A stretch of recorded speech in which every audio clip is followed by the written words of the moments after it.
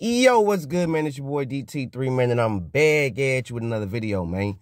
New media, notification gang. God Squad. It's what it is, man. Look, check this out, man. Artur Beterbiev versus Marcus Brown. It's a good fight. For like the first 3-4 rounds. Until the headbutt happened. Let me sip my coffee.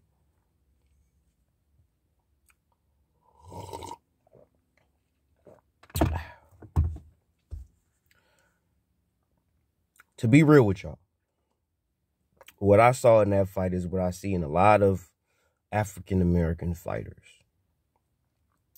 Is we got the skills to pay the bills. Yep, that we do. Yep. We obtain that.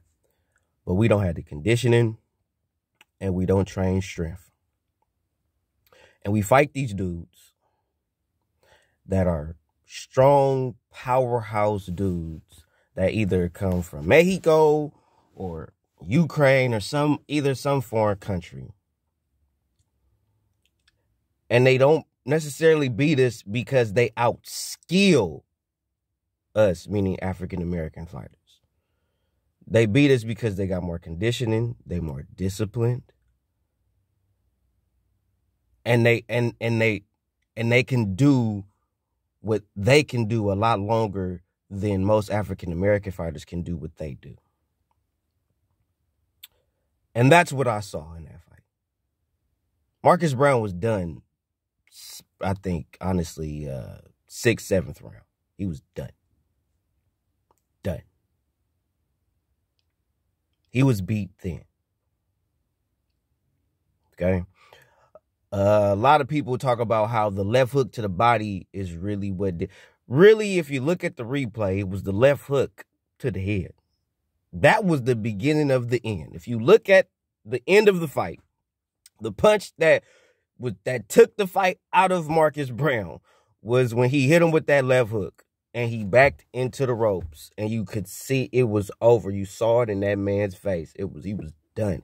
He was over. It was nothing left. He just did not want to go down. The fight in him was no more fight in that man at that point. Once Artur hit him with that left hook, bow, and he went back into the ropes, you saw the look in his face. It was over. It was over. All Artur had to do was just hit him enough to get him to go down. And when he caught him with that uppercut and his head popped up, he was like, all right, I'm good. All right, that's enough for me. You saw, and when he was on his knees, you saw it in his face. He didn't want no more. And the cold part about it is Marcus Brown did not come in there to lose that fight. You saw it when Artur came up to him and patted him, and he was just, that man did not show up to lose. That man is hurting right now.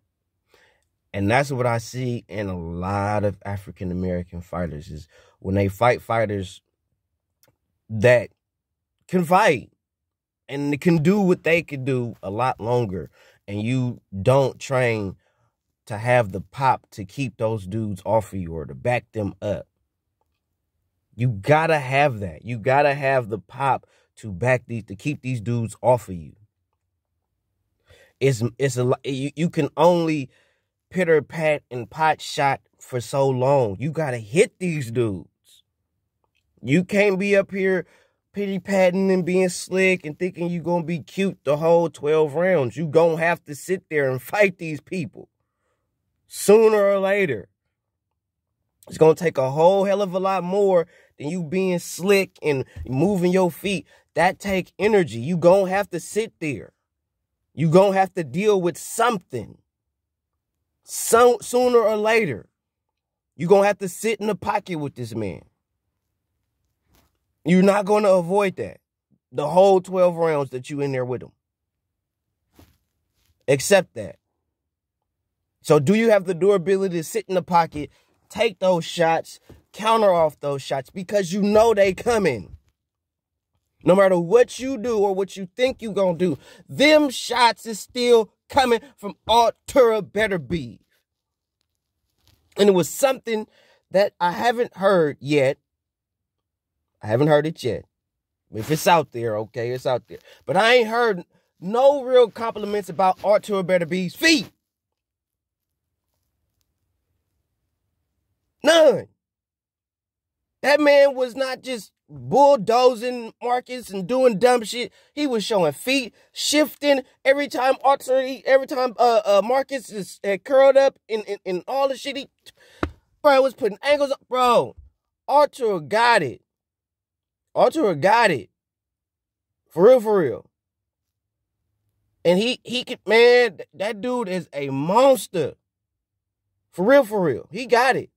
I don't think he got it for Canelo right now, but I think a couple of more fights, because he don't even got 20 fights under him yet. Get a couple more fights, just keep pushing Artur. I don't think he ready for Canelo right now. You know what I'm saying? I don't think he ready for Canelo right now. I think he need a couple of more fights, but at least 3, maybe 4 more fights. And man, woo! Gonna be something else. But Artur got feet. I'm not saying he got like the most amazing feet in the world. Don't take it as an over exaggeration. Like I'm saying his feet is just so fucking amazing type shit. I'm not saying that. I'm just saying, but by the way they advertise Beterbiev and when you see him fight, it's like, no, he more than what y'all putting him out there to be. He a lot more than that. He bring a lot more to the table than just punching power and pressure. He got good feet, too. He'll shift on your ass and catch you with some nice shit. Like, he nice. He nice. He's a good pressure fighter. He's good at staying in the phone booth. Like, he good at that. Like, if he get you in the phone booth, he'll handle you in that bitch. But what I saw from Marcus Brown is, in the beginning, he was sharp. Boom, boom, boom, boom, boom, boom, doing all that sweet shit. But it's like, you got to understand, and it's not everybody was like, well, he was down low, Artur was down low. I'm not saying that he wasn't doing that. What I'm saying is, Marcus and most African-American fighters is really good at piling up the points early in the fight. But when the real fight starts to happen, we don't usually have the gas or the pop to maintain and handle. At the end of the day, yes, this is boxing. It is a boxing match. It is your boxing skills versus their boxing skills. I get that. I understand that. But understand, at the end of the day, it's a fight. Okay? You fight somebody. Okay? And you using the style of boxing as a means to fight somebody else. It's still a fight. No matter how you want to look at it. No matter how you want to bend it and say this, it's a fight, dog. Somebody coming in there trying to hurt you. Trying to take your head off. Real rap. So you can get as cute and all you want. That's nice. That's sweet. But at the end of the day, bruh, this man trying to take food off your table. Money out your pocket. And I promise you, if somebody was to try to do that shit on the street and it was a fight, a real fight, man versus man, hands on hand, shoulder to shoulder, trust me, you was not finna be on no sweet shit trying to be cute. You gonna be trying to kill him. Real rap. You have the same fucking mentality when you get in that ring. This dude is coming in here trying to kill me. He coming in my house, trying to take food off my table. I told you before, dude trying to sell dope on my block. Fuck you doing? You got me fucked up. You should, man, y'all should be in there trying to fuck these dudes up in a real way. Why you think Mexican fighters are so annoying to fight? I fought them. I know. Okay, I'm not saying that because of boxing. I'm saying that because I've been in the gym with them. I've trained with them. I fought them. I know. Them and Asians. Asians are some little slick bastards. But the Mexican motherfuckers got hard, bro. They not no punk. They not finna back down. They not finna take your shit. They train. The way they train, bro, they train to hurt you. Every punch has, I'm here to fuck you up and fuck shit up and then leave. That's what I'm here to do. I'm coming to fuck shit up and then I'm leaving. That's it. Thank you. See you later. Bye-bye. That's how they train.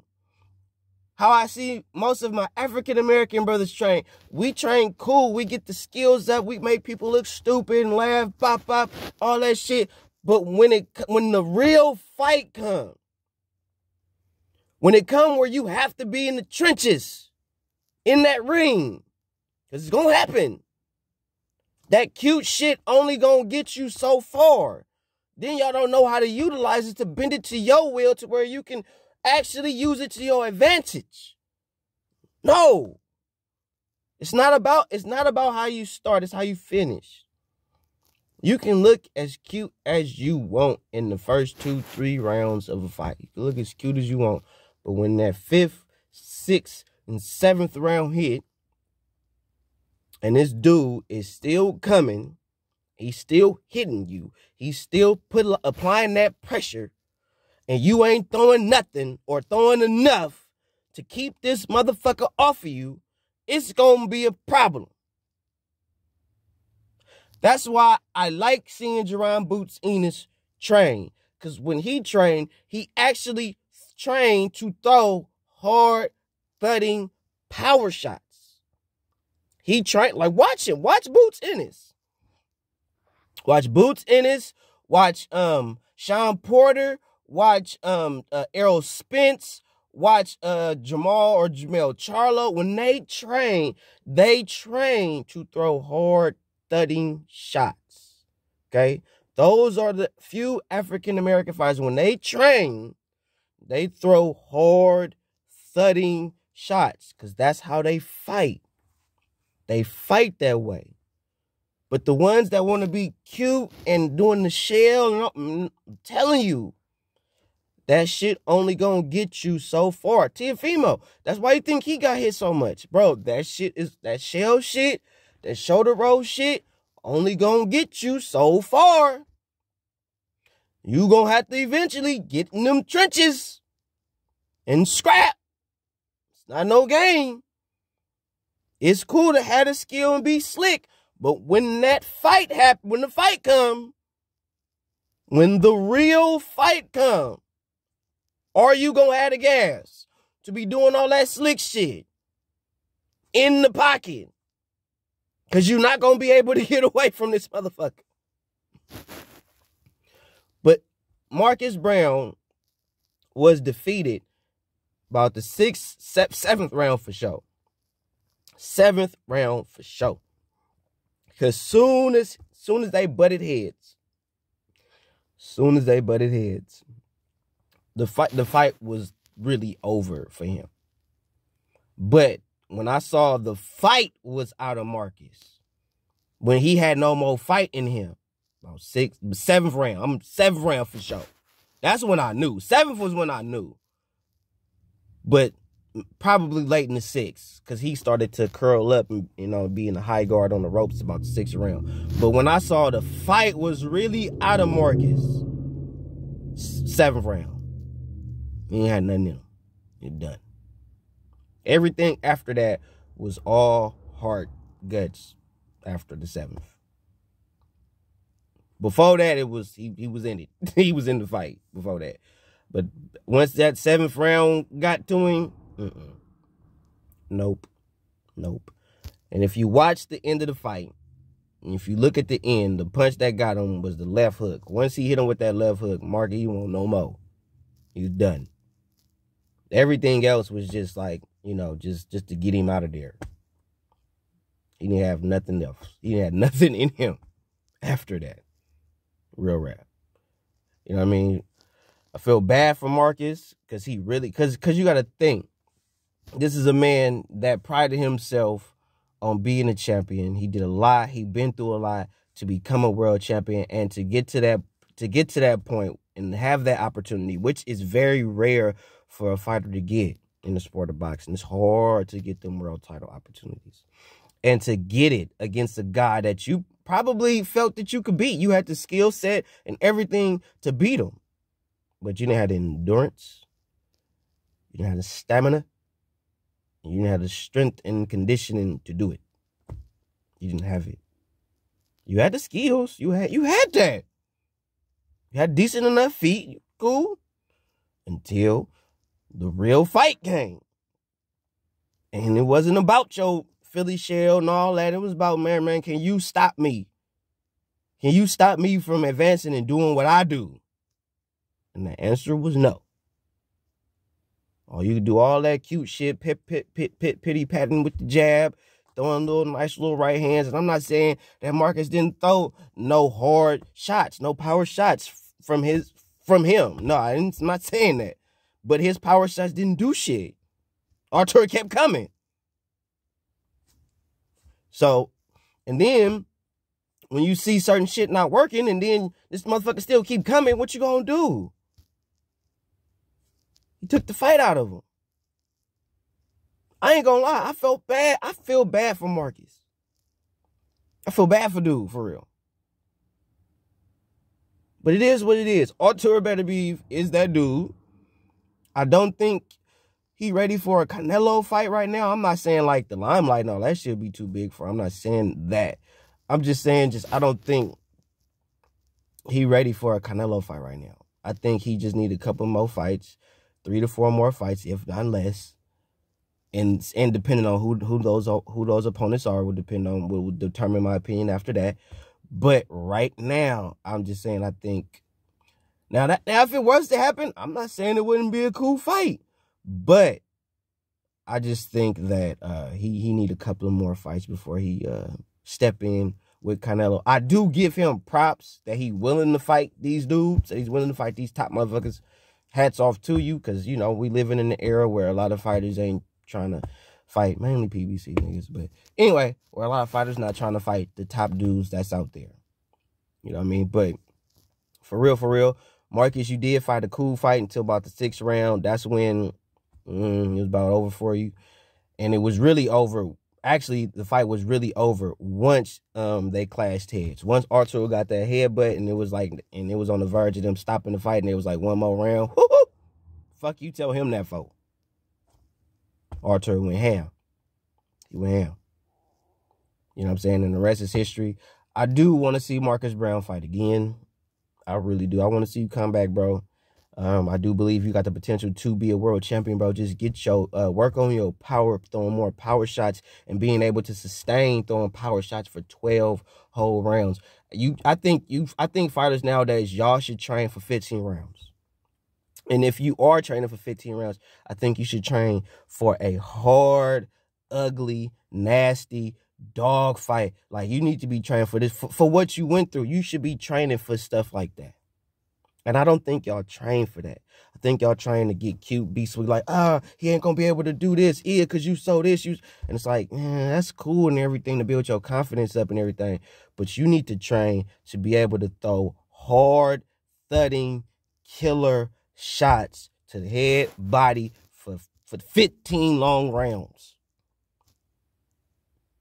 Like, you need to be able to do that.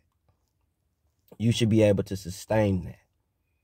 Because if you can't against these dudes that's got real strength and conditioning, that's really disciplined, that's really going to commit to what they do, it's going to be sad day, T-Rexy. Real rap. Trying to tell you. DT3, NBBC forever. December dedication is here. Salute to you, 100.